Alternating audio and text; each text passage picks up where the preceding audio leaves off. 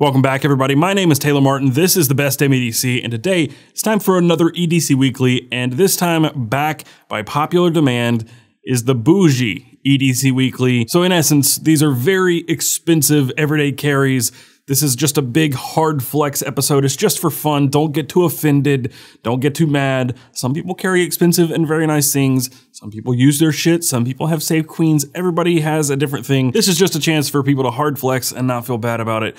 And I've broken all of these down with approximate values of all the stuff. The best I can do in a lot of cases is MSRP. Secondary values are all over the place and very hard to track. And some of these items, I really had no idea. So I'm ballparking on some of these, but the way we're going to go through them is from the least expensive to the most expensive. And to be fair, I didn't go for the most expensive carries possible. I mean, there were some with $20,000 plus watches. That's not what I did here. I just went for some interesting, unique stuff that you don't see all the time on the channel. So that's where these came from, but they just happen to be pretty expensive carries. But before we get started, I have a couple of announcements. I was going to announce two things today. One, Olight was doing a charity sale for these pink I1R2 EOSs for breast cancer awareness. They were donating all the proceeds from selling all of these to a charity, and they sold out. So they're gone. I was going to announce these, which are my Topo Mighty Hanks, the Carry Commission exclusive. These also sold out. I dropped this before I even shot this video. They sold out in about 45 minutes, so they're gone. I'll do another batch of them at some point. And since those are gone, I can just mention this. Last week, I dropped the TPT slides back on Carry Commission now. Just go to carry.best. They're there. You can click buy them right now. They are available indefinitely. So if you want one, you don't have to wait for a drop and maybe get one, maybe not. They're available. Just go to carry.best. Okay, that's it for now. Let's do the damn thing.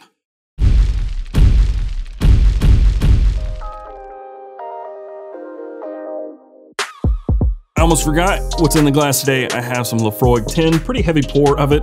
This is a pretty good scotch. I've been drinking it for years. I like it, I don't love it. I think Lagavulin, Ardbeg, and there's some other scotches I like more. But one thing that we can all agree on, scotch is better than bourbon. Just throwing that out there. Fight me, change my mind. Also, might as well do the pocket dump while I'm sitting here. This is the bougie carry, so I've got a little bit of a bougie carry going on today, but I'm not competing with these guys. In the pocket, we have the Shurgorov Neon Zero, which I got yesterday, and on the wrist is the Damasco DC58. Well, that's what I'm wearing and carrying and drinking right now. Okay, let's get started. The very first submission this week comes from Adam Duval. You can find him over on Instagram at AdamDuval_, and this is pretty standard fare for Adam. He posts a lot of pictures with similar gear, similar lighting, it's always just kind of moody, and the gear's always great. But first up in the bottom left of the photo is the Okluma DC1. That is the flashlight in the bottom left. Next to that is the Oz Machine Company Roosevelt number 57. Beautiful knife. Next to that is a Great Eastern Cutlery number 47 Viper in OD micarta. And he also has a Worry Domino from Lucas Does EDC. In the Discord, he now has the maker tag. We also have a Lynch Northwest All Access Pass 1.5. And finally, underneath everything is a handkerchief, which he made himself. You can also find him on Instagram for that at beardedhanks.co, Hanks with a Z.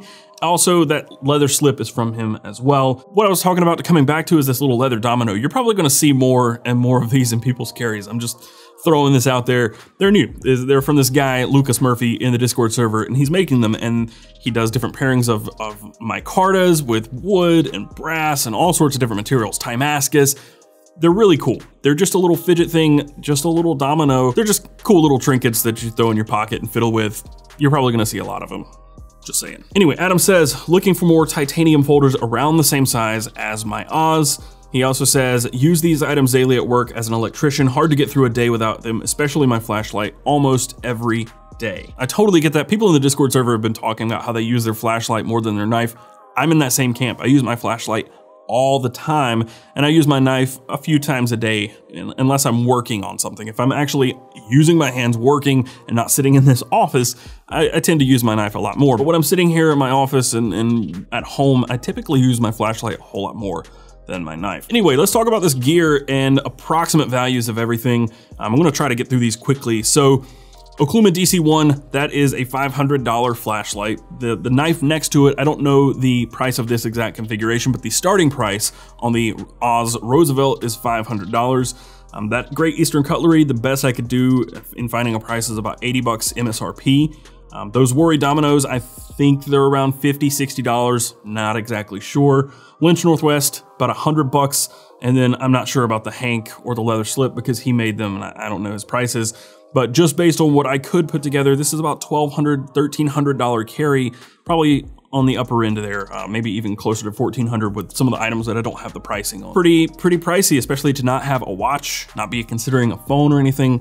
$1,300, $1,400 is pretty steep. The next submission comes from Paige or Rabbit Pickup over on Instagram and in the Discord server.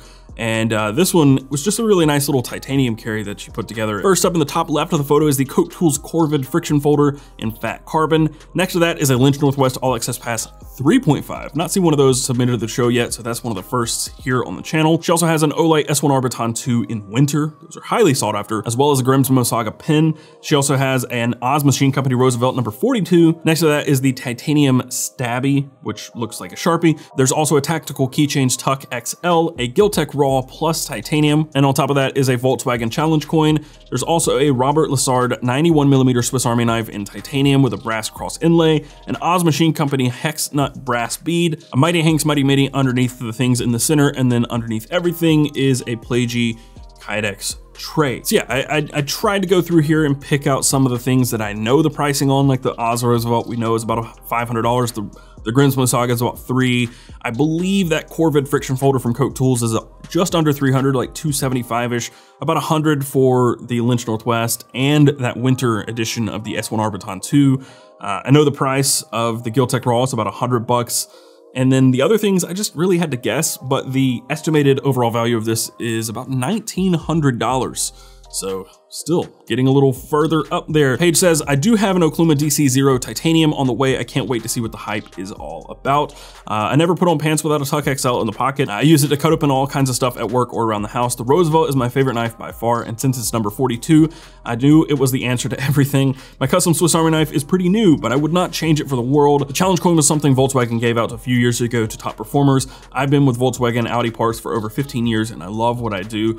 Thanks for making the EDC community so nice to be a part of. Your Discord server has taught me so much, and I have made so many new friends there. Thank you for all you do. Thank you, Paige, and thank you for being a regular in the Discord server and for this cool carry, and stay bougie. Next up is a submission from Carmen or Roux in the Discord server, who is one of the mods I have. You can find her on Instagram at atlas.creation. That is her company where she makes handkerchiefs. But she also says, probably not as bougie as others, but this past year my carry has grown. I still like and rotate with cheaper EDC gear too. I like it all. In the top left of this photo, of course, are her Red Wing boots, but there's a Raylight TI Pineapple. Underneath that is an Olight i1R2 EOS in blue, as well as a Smoky Mountains Swiss Army Classic.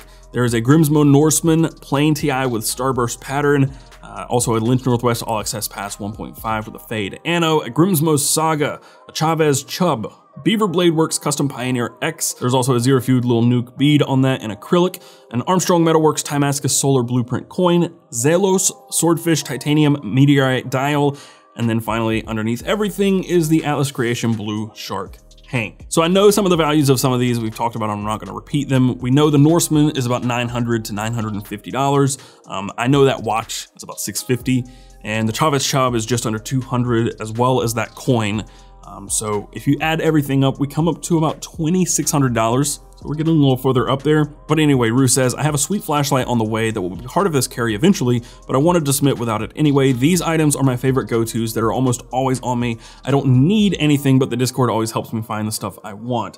Things I can't leave home without are the knife, flashlight, and the pen. I use these every day at work besides the necessary wallet and keys. Shameless plug for Hank making and selling. I love how you've tied everything here together with the orange. Roux has an obsession with orange, so there's always going to be orange in the picture, but there's blue and silver as well. So orange, blue, silver, just all comes together so well.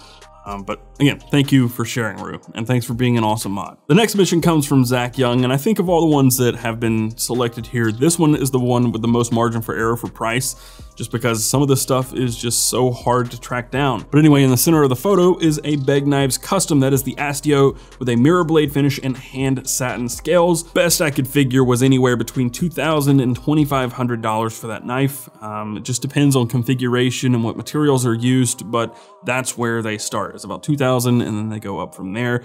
There's a Jgood Barlow custom Damascus blue camel bone. That one about 300 plus, but it's Damascus, so it could be far more than that. It's hard to know. There's also a Matthew Martin makes titanium pin. That one 300 to 700, maybe more. Don't know. McGizmo Haiku, that's about 400 plus, and then there's a Young Hanks handkerchief underneath everything, probably about standard pricing for a handkerchief. So my estimate for this one was about $3,400. So definitely makes this one the most expensive, even if I get the prices wrong, because I'm being very conservative with all the price estimates because things can get so much more expensive that all I really can go off of is MSRP. Zach says, this is just some of the nicer, more show-off stuff in my collection. I use the torch and pin daily in my work, but obviously not the knives. The right tool for the task and all that. The Hank is created by my partner over at Young Hanks on Instagram. I guess that it's perfect EDC when you want to flex that custom carry.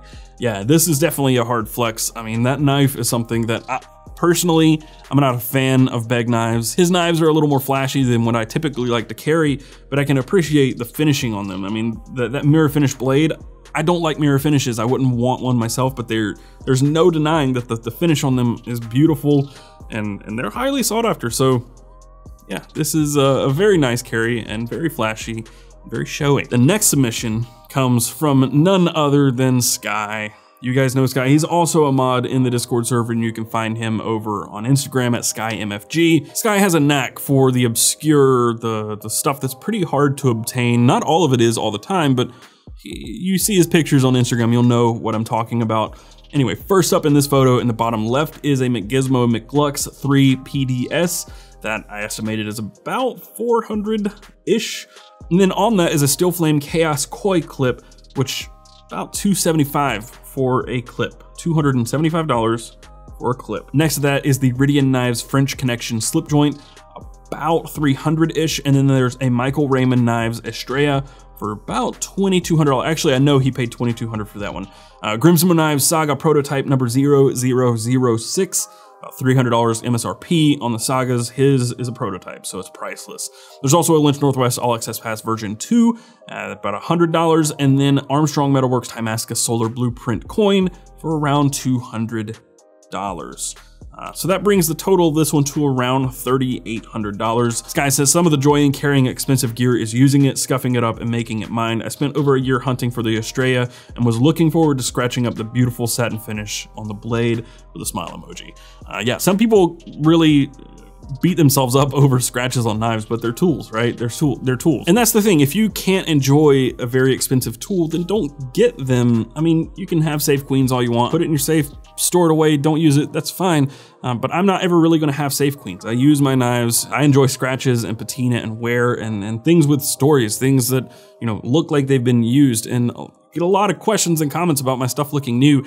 The thing about it is, one, I don't have to use my knife all the time. I work mostly a desk job here making videos, and I have so many knives I rotate frequently, and they just don't get a ton of wear because I have, I don't know, 60, 80 knives. I don't know how many knives I have. So yeah, I don't carry them back to back to back for months straight, so they don't get a ton of wear. They just get rotated in and out, and a lot of the knives, I'll carry it a couple times, switch to something else, end up selling it, and then buy a new one, and just, you know, rinse, wash, rinse, repeat, and sometimes knives just never get wear in my possession. So anyway, thanks for sharing, Skye, and I'll take that Ridian when you're done with it. The next mission comes from Casey Bathan, or Every Damn Carry over on Instagram, and this one just caught my eye, one, because the Oris, I mean, I love Oris, so the Oris caught my eye, but also the flashlight. We'll get to that. First up in the middle of the photo is the Ray Laconico Jasmine. I think that's a semi-custom, I don't know for sure, so about $380. And then below that is the Jens Anso Monte Carlo. Those are about $800 if that is the custom. There's also an Okluma DC0 in zirconium in the center of the photo. That's what I was talking about. Those with that finish went for $1,750. Yeah, nearly $2,000 flashlight. The Oris Pro Pilot Air Racing Edition 5, which is above that, $2,000 MSRP. And then bottom left of the photo, Nottingham Tactical Brian Fellholter tie clicker. It's about $200. Lynch Northwest All Access Pass, we know that by now, $100. Underneath that is a Philly Hank Manila Hank, but there's also an Astrid leather minimalist wallet. Couldn't find a price on that, but the Shire Post Mint Full Moon coin is about $25. And of course, a bottle of Bullet Bourbon. So if you add all of these things up, I mean, the flashlight and the watch alone are almost $4,000. So you add all of this up, you get about $5,200 worth of stuff MSRP here.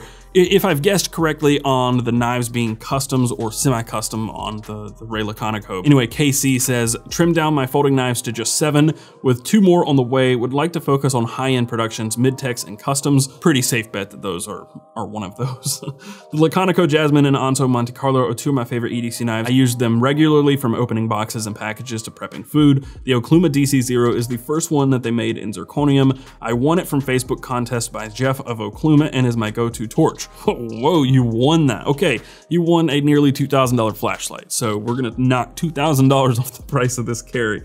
The tie clicker pin is a Blade Show exclusive that I bought from a friend. The Lynch Northwest is 90% used to open beer bottles and 10% to scrape or pry.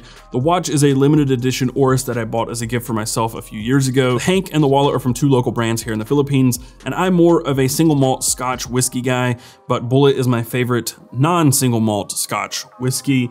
And then he also says, if anyone wants to sell their Oz Roosevelt to me, that would be great. Capital LOL. Yeah. Same, but I get dibs. I'm first in front of Casey. I want an Oz Roosevelt as well. So remember that. Remember that. I'm first. Anyway, thank you for sharing this. It is pretty badass. I knew that those Oklumas were going to be kind of spendy, the Zerk Oklumas, and I did not expect them to be 1600 plus. But that's what they are. The matte finish ones are closer to 1600, and then the polished finish Zerk is like 1750. So yeah, those are spendy flashlights. Next up, we have a submission from Scott Garbrielli, and I just wanted to throw in some variety, and I chose this one mainly for that Meads slip joint. That is a beautiful knife, and I would love to have a Meads at some point, but let's talk about what's in this photo. In the center of the photo is a 3-inch Gareth Bull Chamois. Table price on those, I think last I checked, was about $700. I don't know if that's changed. And secondary, I've seen them go for over $2,000. I don't follow secondary prices, so it's really hard to judge, but that's where I have that one at. I just put table price. There's also a Meads, a native slip joint that is about $850 from what I could tell. There's also a Brassworks Zero Feud 3-inch scalloped BW Pry. Those are about $80, I believe. Armstrong Metalworks bead. This one was a wide range. I put $100. I've seen some for 30, some for 100. I don't know. Prometheus Beta QRV2 in titanium. I think those are around $150. Atlas Creation handkerchief, 20 or less. And then Omega Aquaterra. MSRP, if you buy that directly from Omega, is about $5,700. You can find them online new for around $4,000. I went with MSRP because I'm just trying to stay as consistent as I can. So total value, approximate value of this carry would be $7,600, give or take. That's stout. Scott says, I am in an EDC photography rut and feel like I have been taking very similar photos over and over. I would love some creative advice. And he also says, none of these items are constant in my pocket as I have way too much gear to choose from. This represents this week's theme the best though. As far as a photography rut, one of the best things you can do is just get outside. One, change what you're taking pictures of. Get outside, change your scenery, change location, change everything, and limit yourself or try something you haven't done. Like, the EDC photography game has changed dramatically over even just the last 6 months. It's insane. Like, when I came along, people were taking nice photos, but in the last 6 months to a year, since a certain photographer here on YouTube has gotten into EDC and started his own brand, things have changed. We've seen the quality of the photos just skyrocket, and it just, you know, it changed the whole community, I think. Brought a lot of new people in, which is good, but it's different than it used to be. And the photography in the EDC community is just unreal sometimes. There are people just taking amazing photos. try to mimic that. I'm not saying go copy people, but just try to replicate what somebody has done to learn a new skill. That's something I do from time to time. I never really post those. I just spend time taking those photos and prepping and learning new things. And that's what I do, is I'll either change scenery, get out, do something different, take a picture of something I've never taken a picture of before, and then try to mimic a skill that somebody else has done. That's how I get out of these ruts. But I've been in a creative rut for like 6 months now. And a lot of that has to do with COVID and not getting out and doing new things and being here all the time. Hope that helps. Probably won't, but I hope it does. Okay, we're gonna go to the last submission. This one comes from Connor Winning, or Conzi EDC, who was in the last EDC weekly as well. And this one I had to choose because it was just too good to pass up. So first up in the left of the photo, once again, is the Grimsmo Saga, about $300. Hanko Machine Works Trident. I know that he paid $1,300 for that with the clip on it, the Steel Flame Bronze Dragon clip. Those clips are $200-300. So the combo there is about $1,300. The watch, MSRP is about $2,200, but if you buy them online, you can get them for about $1,500. But that is a Hamilton Intra-Matic. The Prince Customs Corona Cat, which looks like a knife, but it is not. It is a front flipper door hook bottle opener. Those are about $150 for the base, but I know that he paid $500 for that because of all the upgrades he has on it, which is a white Timascus bolster surrounding Zerk ring inlay, Zerk backspacer, and a white Timascus clip. I don't know how to pronounce the names on the knives, but Remy Laval, Ultra Fort Royal Ebony, that was about $1,700. And there's a David Lespec custom Chica Burlwood, that was about $2,000. And then finally, the wallet is Open Sea Leather Gun Deck Quick Draw. And just a quick note, there have been a million different Dasso Phantom wallets on the channel. Dasso Phantom is no longer Dasso Phantom. He rebranded to Open Sea Leather, which is a pretty logical change. Das Offene Meer means the open sea in German, so Open Sea Leather is the new name, so it's going to be very difficult not to say Das Offene Meer, but Open Sea Leather, it's easier to say, makes a lot of sense to make the change, easier for people to find. Das Offene Meer is now Open Sea Leather. Anyway, this Corona Cat, so I wasn't sure how to guess the price. A lot of these Timascus and Zirconium upgrades are pretty expensive. Like I opted for Zirconium pivot collars and a titanium back spacer and clip on my Bergblades pup.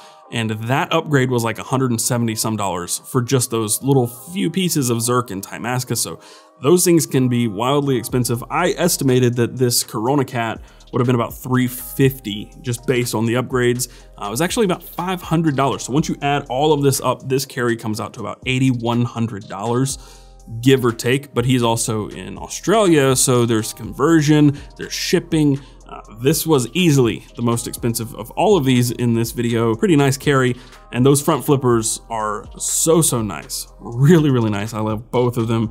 Connor says, my gear is a culmination of years of collecting and a ton of patience and searching. It's definitely not perfect, but it's getting there. Thanks for everything, Taylor. Keep up the awesome. Thank you, Connor, for submitting and sharing this awesome gear and that totally bizarre $500 bottle opener door hook thing. And thank you all for sharing. If you guys enjoyed this bougie carry, let me know in the comments down below. We'll do another one. But next week, we're actually going to do a budget carry. So we're going full reverse 180, and we're going to do a budget EDC weekly next Friday. So go to bestdamnedc.com/submit or edcw.co and submit your EDC for the budget EDC weekly. I've not done a budget one in a very, very long time, so this should be a lot of fun. And until next time, carry on.